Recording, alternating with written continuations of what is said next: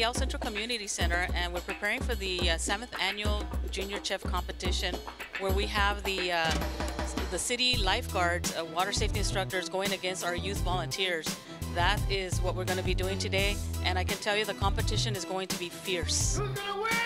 I certainly feel honored and to have been asked to be a judge for this particular event today. The kids certainly look like they're working hard. Yeah! I think it's wonderful. Actually, I want my daughter to participate, and I'm hoping that maybe next year she could participate. It's an amazing program. These kids are working so hard.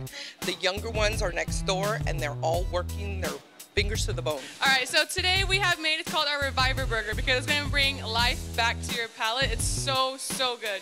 So with our burgers, they're getting them going. I am Antonio, and I represent the YALS. Today is very exciting. We have this here in the city of El Centro. We have the YALS taking on the Aquatic Center staff. So we have a competition in regards to who makes the best hamburgers. So today's a very exciting event for our city. Might be a close call because we made something pretty good here. I don't know what the lifeguards have made yet, but might be something interesting. We're gonna win though, just saying. But it might be pretty interesting. The winner is Aquatics.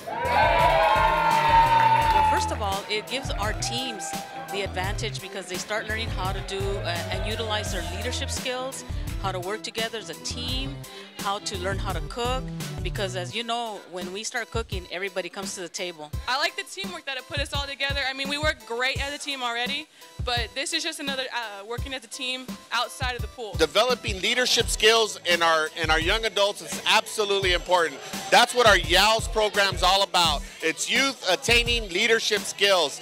The fact that they're coming in here, making food, and competing with our staff is a great opportunity for them to acquire leadership skills.